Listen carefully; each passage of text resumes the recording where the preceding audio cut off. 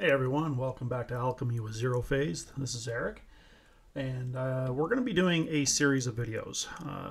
In these videos, we're going to walk through the process, and I've been asked about this quite a bit actually, and I've looked at this particular process before of creating like storybook content.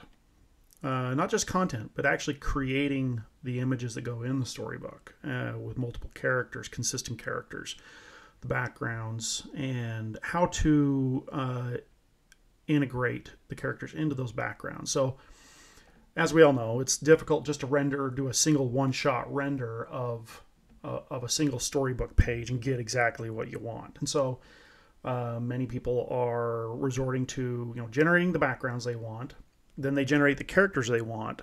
But how do you integrate those characters in there and make them look natural? How do you make them look like they actually belong there? And so the point of these videos, or this first video, we're going to go through doing the character creation and setup. Second video, we're going to go through image integration, layering, and how to bring those characters in, and then how to make them look natural. Okay. I don't know if there'll be a third video. It really depends on how much content there is here. But let's dive into this. And I'm going to show you some tricks and techniques that I have learned in this process to kind of get the results I want. So to get started off with, I'm going to be using an LCM model. It speeds things up. This particular one's called TurboVision Superfast XL. You can look it up on Civet AI. I'll try to provide a link in the description. We are going to use a negative prompt. I try to keep it pretty mild. I'm going to scale this one down just a little bit. For the initial character creation, I like to set up a character for the basic character, like front, back, side views. I actually have a style that I've created. I actually have two here. Character sheet photorealistic multiple angles and character sheet cartoon multiple angles. We're going to be working with the cartoon prompt. So what this is, we can come in here. Let's see if we can grab it here. I'll show you the prompt itself, and I'll leave this in the description as well. So what it is, I've emphasized front view, profile, side view, back view at 1.5 to really try to make sure we get those views. It helps with that. Character concept grid design sheet. Okay. The AI knows what this is, and it helps you lay that out. Animated cartoon layout.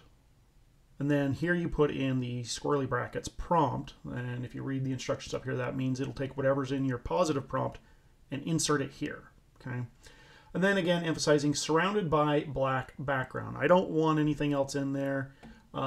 Generating this, it will kind of light up where their feet are so you can see they're standing on something. But overall, it creates this nice blank background, which will help in later steps. Okay, I'll try to put this in the description as well. The photorealistic one is not much different. Sorry, let's just jump into that. I know people are going to be asking about that. Come down here and sorry, I don't know why that keeps exiting out. The only difference is I'm putting multiple camera angles, left, right, back, character design sheet. Okay, professional photography layout. Prompt, neutral lighting, ambient lighting, black photo studio background. So, and maybe if I get some time, I'll show you that one too. But right now we're going to be working with the cartoon character sheet. Obviously you want to think your style. Like, we can just say cartoon. If I put in something like, I don't know, 12-year-old boy with sandy blonde hair and a leather jacket. Okay, and we do that. It's going to insert it into this one right here. Because we're using an LCM model to help speed things up, we're going to use Euler A, and we're going to slide this over to 6 on the sampling steps, and the config scale, we're going to go all the way down to 2.5. If you go below 2, it starts to look like washed out. What I mean by that is the colors don't pop. So I like to have it either somewhere above 2 but below 3, or 3 or below. So between 2 and 3. We're going to do 2.5. For character sheets, I like mine to be 16 by 9, so horizontal, okay, landscape, if you will. These settings will help speed things up, okay. We're not going to do anything else. I just want to get some characters out there so we can kind of start working with this. And I'll show you what we can do for artist reference, which helps with things like hands and stuff like that. So let's just generate something here real quick, just so you can see what this looks like. Okay. So what we got here is a character sheet from hip, kind of the midsection up. I actually want full body. So one of the things you can do in the prompt to help get that is describe something that the feet would do. So let's say he's wearing hiking boots, standing. Hiking. My gosh. Okay, hiking boots. So we'll hit render on that, generate on that. I'll show you what it looks like here. So here we got, it put in a bunch of extra stuff here. I normally don't get that, but so we got the front, we got a bit of a side turn, and then the back view. And those are great. And this is a style you could actually go with. What I'm going to do, I'm going to render out 6 more, and to see if I can get something without this stuff here. Okay, so we got some character sheets out here. Now let's go. There's only one here. I mean, they got some good ones. Like I think this one right here is not bad. You can throw in an extra side view, which is fine. That's totally cool. But this one right here turned out perfect. I love the style. Love the boots. They're oversized. The aviator jacket looks great. The overall style of that image is what I would love to see. Okay. I mean, obviously ahead of time, you're kind of thinking of the story you want to portray anyway. I'm just showing you how to integrate this. I don't necessarily have a story in mind. We'll just kind of lay this out as we go and see what comes out of this. So we're gonna save this image, and we're gonna be using this for a couple reasons. We want consistency with the characters, and there's ways to do that. And we'll also be able to use this to get different poses and utilize this to create the character files. So let's go ahead and save this. Something I should probably do is show you what I mean by compositing or creating what do you call it, the character sheets and the transparency. So let me bring up just a couple here. So this is a character sheet I created, and as you can see, we got multiple angles, but this is a transparency, meaning all the space between is a transparency. I can cut this character out of this, lay it on another picture, and it would seamlessly be there. I wouldn't have to edit any of the edges or anything. And, when it comes to the shading, that's a whole nother matter. We'll get into that. And I've created, a bunch of these for different characters. Okay. And Stable Diffusion does have a way of doing that, getting rid of that background so you have that. This is just one of the scenes I was creating. Okay. Just to kind of give you an idea of what you can do. Oh yeah, and here's an example. So here's before. Let me open this up here. So here's before. So I composited the characters on here. This is before I ran it through Stable Diffusion. There's that. And then here's after I ran it through while also doing some in-painting to get some other characters in the background. The little boy didn't turn out quite the way I wanted. It's not the style I wanted, but everybody else turned out great. Anyway, just thought I'd show that to you. Okay, so back to this. We've saved this file, okay? And now what we want to do is, well, let's see. We have the posing that we want now. So what we're going to do, we're going to be creating either more characters or we want to change the style of this character, but I don't have to deal with rendering out a whole bunch of images just to get these same 3 poses, okay? So what we're going to do is come down here to Control Net, and we're going to drop that image in there. Oh yeah, I forgot. We can actually just drag it from right there to there. Okay. We're going to enable this. So we're in Control Net now, and we're going to enable Pixel Perfect. For this particular setup, we're going to use, I think we're going to use Open Pose. So let's make sure Open Pose sees this properly. So we're going to do open pose full. Let's preview this, make sure it shows the proper positioning for each character. Oh yeah, perfect. Okay, great. And now we can actually start adjusting the style. I mean, I love this, but let's say we want a specific artist style, you know, and there's lots of different artists out there. I could do a Google search. I'm going to go to my prompt generator here. I've integrated a option that you can now click artists and options reference here, and this allows you to come in and browse nearly 1,200 artists. Okay, there was one artist in particular, but I don't think that's going to be the style that I want to fit in this one today. So we can actually browse through this and get some different styles here. Let's say we want, I don't know, something a little like that right there. Gustav Tengren. That's not a bad style. I like that. Let's just grab that one for a second. I click the name, puts it down here in the artist's name so that I don't forget it. We could go something a little more anime there. Some of these artists are just weird too. Richard Scarry was one that was pretty cool. That's an interesting one right there. So I want to, ooh, those are cool. I like that.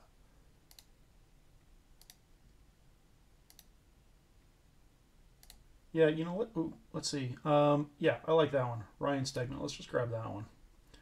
So what we're going to do is grab that name. Okay, we're going to go back over to Stable Diffusion. We're just going to modify the prompt a little bit. We're going to go Richard Stegman style, and then we'll leave the rest of the description there. Okay. And then we can come down here, and we got the poses and the description here. Let's just see what that does. It should maintain these poses, thankfully. So we're not having to guess or render out a lot of different ones. Oh yeah, that's really cool. I love that. Nice style. Should get about, it should be pretty consistent. I'm actually rendering more than just the one, so we're just going to do that one. So that's how you can get style.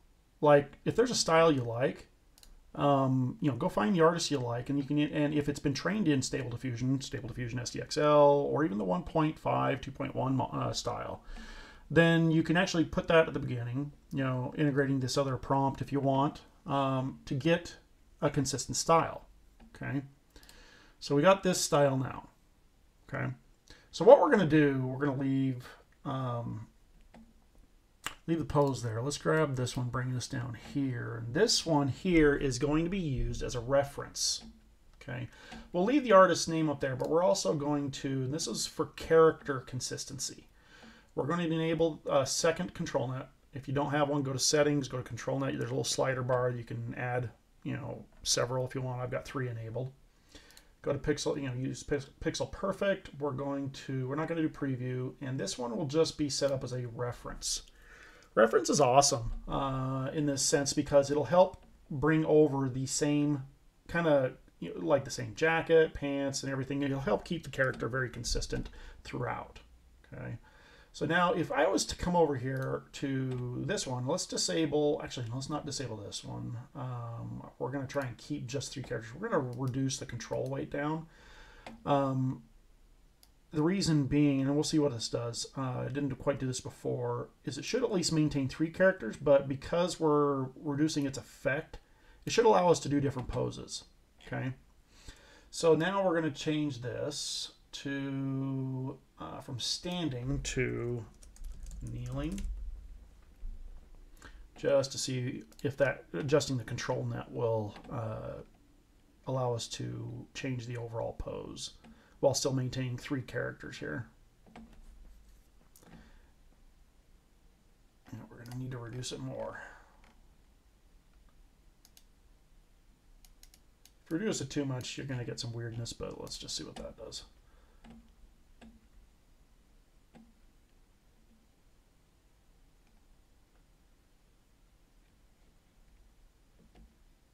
There we go. So it's maintaining a pretty good consistency with the, where is it, the style. So we got, well, the pants are different. That one's a little bit different. What we may need to do is just disable this right here. I don't want to deal with that. Now we're going to go back to the style or the reference. Just make sure we have this up here. And I know this balance mode helps that too. We may adjust that, but I want to make sure we're getting consistent characters here. Typically when I'm adjusting or creating new poses, I don't use control net at all. I just let it kind of throw at me whatever it's going to throw at me. Like that, like there we go. I mean, the shirt's not green, but that doesn't really matter. We're not specifying green shirt here like we did in this one right here. So if we want that, we're going to need to actually specify that. So let's do this. I forgot. I don't like using and, so we're going to get rid of that. A leather jacket, green t-shirt, wearing hiking boots. I like that pose. I mean, that's great. Let's see if we can't get...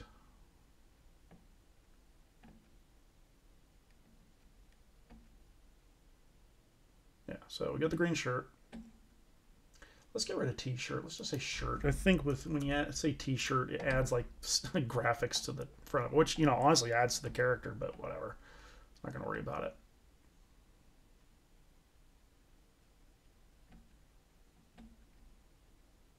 So we get front, we get kind of a side view here, turned away. That's not bad.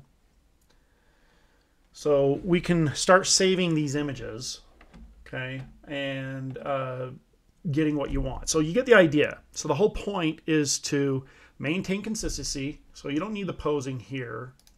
Oh, I mean, the poses here only for initially to get that set up, and you can change it if you want, but to maintain the style, try to use this. Oh, we can adjust this here. I want to adjust this down there. Let's see if that helps us maintain the... See, we're getting the same color boost. The colors aren't popping as much as here in these images, and that's okay. Let's see what that does when we adjust that slider.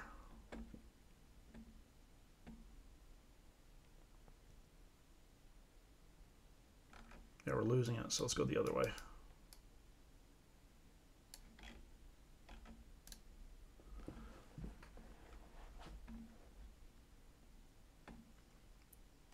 Just want to try to get to where we are maintaining the, there we go. So we got blue pants, green shirt, it's got a little graphic, that's fine. Yeah, that's, well, we're losing the jacket. Jacket is supposed to be black. Did we say, oh, we did not specify color. That would help.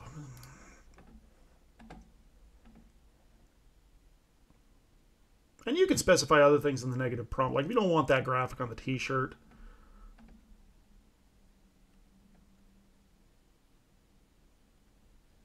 or you don't want other things like logo, backpack, then we just do that. Should help to eliminate that. Oh, the other thing that I was going to say is when you're doing different poses, sometimes it helps to not do the 16:9. Sometimes you want to do those one at a time. So what we're going to do, switch this over to a 4:5, which is a little more portrait. This gives the AI a little more headroom to work with. And you can get rid of some of these other things in here super easy. Like if you like that pose, then you can get rid of it. Just a little in-painting kind of thing. Like we'd in-paint that out right there. So anyway, you get the idea. We have the poses. You can go through, get whatever poses you want by describing it, render out until you get, but you get the consistent style, okay? And now what we want to do is I'm going to show you how to remove the background and turn this into something you can actually put on a background. Actually, there is one other thing that I want to delve into here a little bit, and that's getting different character emotions in different positions. So I actually found let me see if I can find it here, a grid that has different, let me see if I can find it here, facial poses. You know, it might be on my phone. Give me just a second. Okay, yeah, you're going to like this. So what we're going to do is we're going to grab this, show you here, come down over here, and we're going to replace, actually not that, sorry, we're going to replace this. We're going to keep this one because we still want the same reference for style, okay, for the character. With cartoon characters, this is great. Okay, you might need to use IP adapter, like if you're using photorealism, but for what we're doing here, we're going to grab, where'd it go here? There it is. Okay, so we're going to grab this over here. And what this is a clean character face sheet. Okay, and for this one, we are going to use, think about this. I tried it with OpenPose. It works. I actually tried it with Canny and Soft Edge, and I'll show those all to you. I think I got better results with like Canny, but let's start with OpenPose. We're going to do OpenPose face only. We're going to go ahead and do a preview on this. It should show you the different positions. Did a pretty good job on that one. Kind of messed that one. So side profiles can get a little difficult. The one underneath the thing here probably is messed up too. We can try a different OpenPose face, not face only, but face, and see what that looks like. The other one that works really, really well is the yeah, see, that one's not bad. See, it kind of shows the side there like that. It uses some sort of an angled line to indicate the side. And the fact that it's kind of looking down, but it's not still, some of these are going to be a little weird, but let's go over, let's try DW OpenPose Full. This one actually does a pretty good job when doing whole bodies. And with this one, I think it kind of overdid it, but let's see what it shows here. Yeah, it doesn't like that one. Okay, so we're just going to stick with OpenPose Face. Okay. Now, because we already got that, we can now come up here, and we don't need to describe the black leather jacket. Well, I guess we could do black leather jacket or green shirt, but we don't need the hiking boots or kneeling. So what we can do now is start describing emotions. Very happy. And then because this here, we're gonna just reduce, control weight needs to be up just a little bit, but less than 1. We're just right at 0.8. You can also reduce the ending step. So like we could do the 1.0, which will help maintain that face position, but it sometimes will eliminate the emotion. So we, at some point, so basically at about halfway through, maybe 0.4 to 50% through, we can let the AI just kind of take over and give us the emotion we want. So we're going to do, we're going to emphasize this too, since it's near the end of the prompt. And hit generate. Sorry, one thing I forgot was to switch this over to a 16:9 because this image, I'm pretty sure, is a 16:9, so we're going to try that again. So part of my videos is showing you when things don't work too. I mean, not everything's perfect. So I kept getting these images here. I'm like, what's going on? I'm trying to adjust settings or whatever. And I'm assuming this is the issue. I went back and looked at the resolution of the image with the poses, and it's not 1024 by 576. It's actually 1024 by 617. This will mess up your images. So we're going to try that again. Let's see what that does. Let me just double check a few things here. Got that at 1.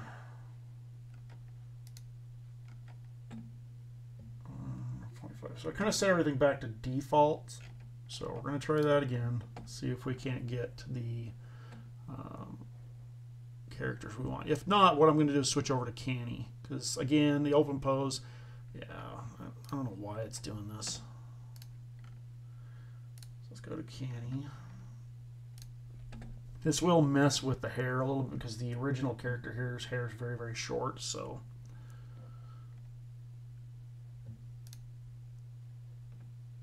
But this should get us the grid that we're looking for.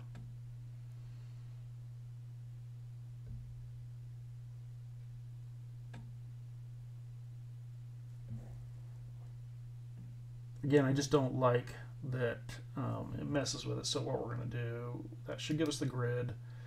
We're going to reduce the control weight down to give it some freedom to mess with it, along with this here too, the ending control step. We just want the grid and the positions of the faces, and that should help. As you can see, you can already see that we're getting positions, we're getting some emotional expression on them. No, okay. Bring this back up. Let's try 0.8. I know this may turn into a bit of a longer video, but I want people to see, you know, that sometimes it is a little difficult to get through and do this the way you want. Okay. Okay, that's better. That's much better. Seems pretty happy. Okay. We can change that and probably put very happy expression and add like a number emphasis on that just to see what it does. But the whole point of this right here is we would use this to, when we're trying to create, say, a character for a very specific scene, and the face has to, and like the character with the pose you've got is facing a certain direction, and you use IP adapter. It helps IP adapter if the face you're using as the reference is facing in the same direction as well and has the expression you want, because then you can use the IP adapter to apply that face to the character. Okay. So as you can see, if you can get a hold of a character sheet, I'll make this character sheet available if you want. It does help when putting this together. Okay. Then you can cut these images out, remove the backgrounds, and move forward. Okay. Nice. You know, some of these, obviously, we're only using this for the face. Some of these you notice that the shirt, the jacket is a little weird. All we care about is the fact that the face is the same face with just different expressions. So we come over here, we can go angry.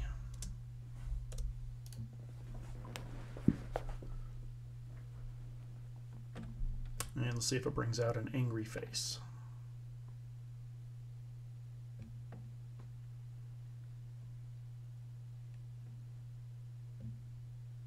Yeah, it's not bad. So these can be taken and upscaled, and you can fix the faces on them too. But as long as you're using, the whole point is to make sure you're doing this, okay, to maintain the same character style. Okay. You can even do a render of just one that's slightly higher res or whatever to kind of help with that. But I think this, you get the idea with this. And we're dealing with storybooks, so the facial expression, you know, it doesn't have to be flawless. It doesn't have to be perfect. You can see he's angry. Go in. If you want to enable a detailer on this, it'll go through and fix those faces. So I'm going to pause the video. I'll show you what it can do. Okay, so this is just to show you how good this can be when using a detailer. So here you got a whole bunch of angles with different angry emotions. I shouldn't say different. I mean, they're not the same facial expression, but they're angry. Now, here's a quick tip that you need to remember when you're doing these. Let's say you like this face up here, but in the story, in your page, maybe he's facing the other direction, instead of to the left, he's facing to the right. Okay, well, you got this one over here, you could use that one. But let's say you didn't have that one.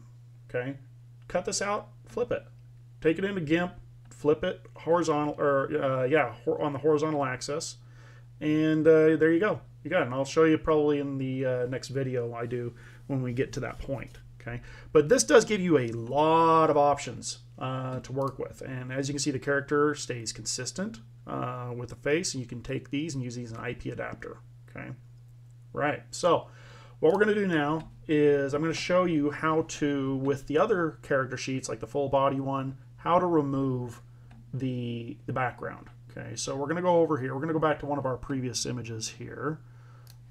let's go back to, just going into the image browser here, grab one of those. We're going to grab this one right here, I think is the one we want, okay? So currently it has a background. This one is going to be a pretty easy one, I think. Some of them might react a little bit different. It really depends on what you're doing. That one's pretty good too.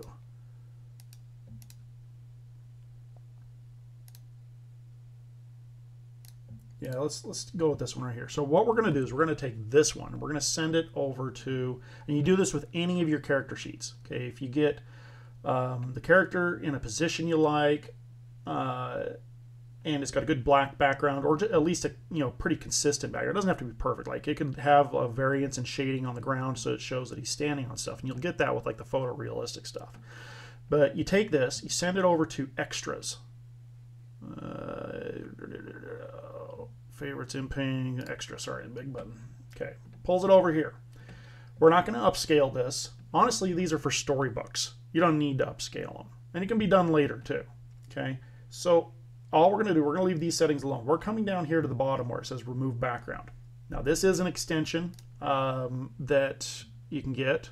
Come over here. Let me see if I can show you real quick. It's remove background. I want to say it was down a little ways. I'll put the link in the description as well. Where is it?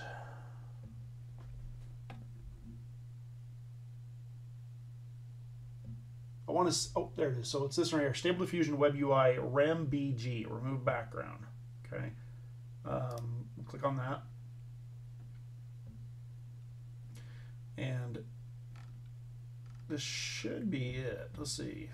Find UI, extras tab. Yeah, so this is what will help you remove the background. They don't use a very good example here. A lot of this depends on how you have your character set up or your image. If there's something else you want to remove the background, it's good to have if what you want to stay in the background is really well defined. Okay. All right, so we come back here. Now there are a few different models to do this. A couple of standard ones. There's human segmentation. That's the one we're probably going to use. Cloth segmentation, silhouette, general use, and anime. So actually the anime one will work on this, but I want to try the human segmentation one. What this does is it looks at what's in the picture and identifies the person, creates a segmentation mask, and then just removes everything else. Okay. This is a PNG. So one of the things, I probably should have mentioned this at the beginning. I apologize for that. You need to have your images that you're saving set up as a PNG. And I think by default, Stable Diffusion uses this. I like to switch mine over to JPEGs because they don't take up as much space, and I'm not necessarily doing this all the time, removing backgrounds and creating transparencies. So make sure you're saving them as PNGs. Come down here, select the human segmentation, and we're going to select this option here that says alpha matting. Gives you some options here. We can leave these as default. I think the default settings, especially with an image as simple as this, should turn out fine. So we're just going to hit generate. And up here you can see it's processing. This does not take very long. It should pop the image up fairly quick here. Oh, it took out everything. Okay, so I didn't like that one. Let's try the anime one. Again, you're going to have to experiment with this, depending on the image you're putting out there. See if this one does it better. There we go. Perfect. So what this did, you can kind of see how it's blue all the way around, is it removed the background around the character. These are cartoons that were the human segmentation, I guess, works better on the realistic images. But if you want to check the transparency, open it up, and you can kind of see how it's scrolling back behind it. And these are cartoons; they're going to have a little bit of a white edge on them anyway. So it did a great job turning this into a transparency. So we'll use that later on to put into the background image. Okay. Now something to take note of is you can upscale this here. Okay. There are options to upscale this. I wouldn't do more than twice because when you're putting these into the images for the storybooks, they don't need to be high res. They're storybooks, they're low detail anyway, especially children's books. But if you want to, just put this at 2 And as for the upscaler, I really like using the 4X Ultra Sharp. I know there's some that are designed for anime and all that kind of stuff. This one works really well. It's pretty quick. We're going to leave it on the remove transparency as well, so you can see that it works in concert with that. And it shouldn't take very long either. Doing upscales here, I don't really like the extras upscale. One of the reasons why, when you're dealing with realistic looking stuff, is it has a tendency to kind of smudge stuff, blur stuff. It reduces the amount of detail. It's all about just getting the image bigger, you know. So now, as you can see, you know, it upscaled it. It actually does look sharper with this, so I did a pretty good job. Hands look fine. He's got bald fists. That's okay too. And everything looks pretty consistent. I would use these. And just to show you that it is upscaled, you know, it went from 1024 by whatever to 2048. So my monitor is a 4K monitor, so this is showing way off the screen over here. So definitely upscaled it. Okay, so that's what we're going to do for right now. In the next video, we're going to show you how to utilize these. We're going to be utilizing GIMP as a software to be able to put these into a scene and then blend those in the scene so they actually look natural. Okay, so I appreciate you watching. I hope you enjoyed the video, learned something, got some tips from it, and get ready for the next video where we show you how to integrate this into an image to get like the example I showed you before, where the characters actually look like they belong in the image. Let's pull that up again just so you can see in this image. Nope, not that one. I think it was the next one. That one right there. Okay. Where by being able to blend it, it did change the original character, but it's more in style with what I was looking for. The kid I would work on a little bit better, a little bit more, but in doing what we did, we were able to get the drop shadows in a little bit. I mean, everything's low detail. Again, we're talking about children's books. They're all low detail, but it does blend it in so it makes it look like it actually belongs there.